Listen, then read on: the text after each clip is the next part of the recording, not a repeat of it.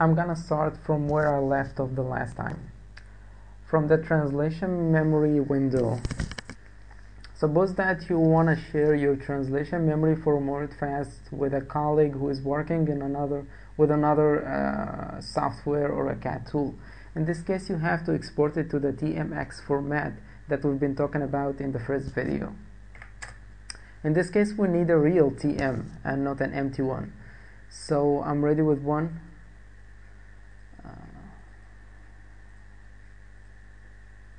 Highlight it and click on the Export TM button. Browse to the location where you want to save it.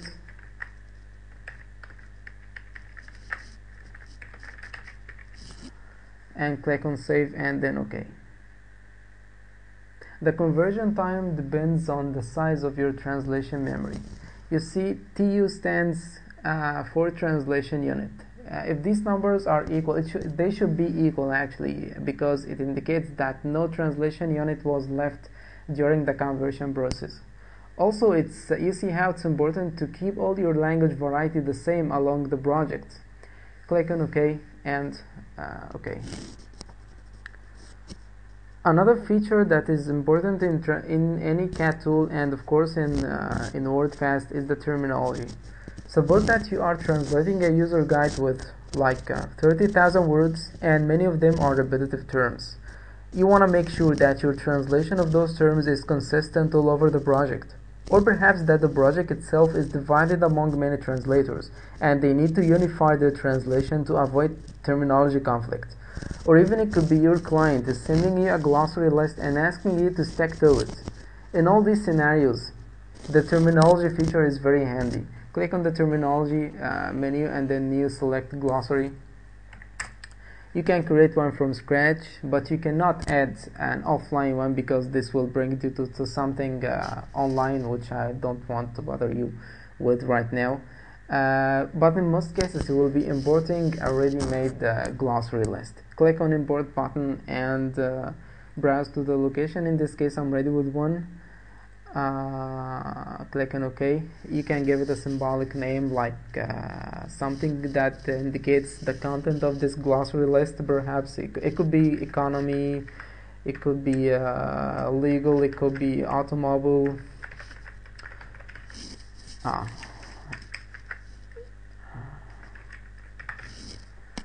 Click on OK.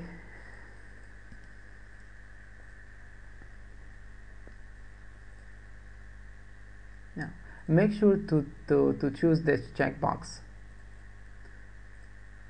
and apply and OK. You can edit the content of this terminology list from this icon. Click on it and you will be exposed to the terms within. You can add another one. It could be one word, 2 words or more, like translation memory.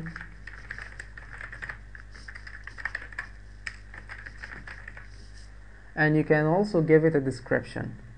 And you can import another file into this one, and you can export it to another tab delimited text file.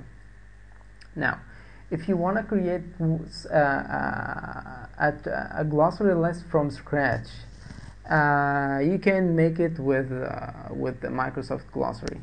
Let me show you.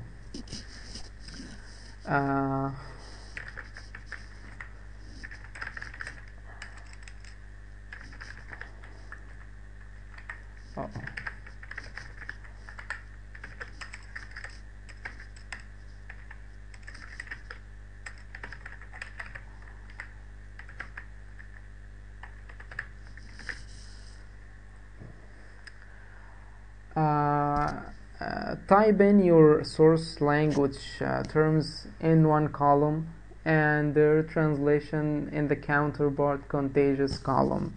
And please note that there shouldn't be any empty column in between them. And click Save As, Other Formats. It should be from this drop-down list. It should be the tab delimited one. Click on Save. Yeah, because I've created a similar one. Okay.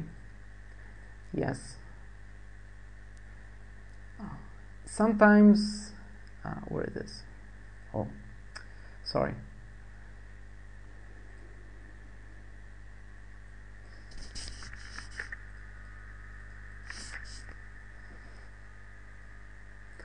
Oh, because it's open.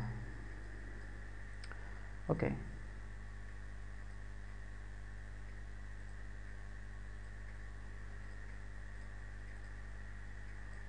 Sometimes you have to open it with Notepad and ensure that it is saved with the UTF-8 encoding, because for some unknown reasons the Wordfast sometimes cannot read other encoding than the UTF-8.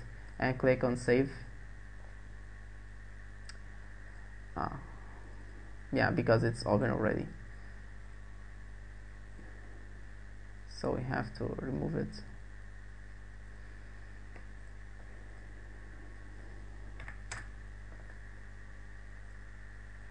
Yeah, and close this one, save as, and then UTF-8, save, yes, okay, and then import it once again. Yeah.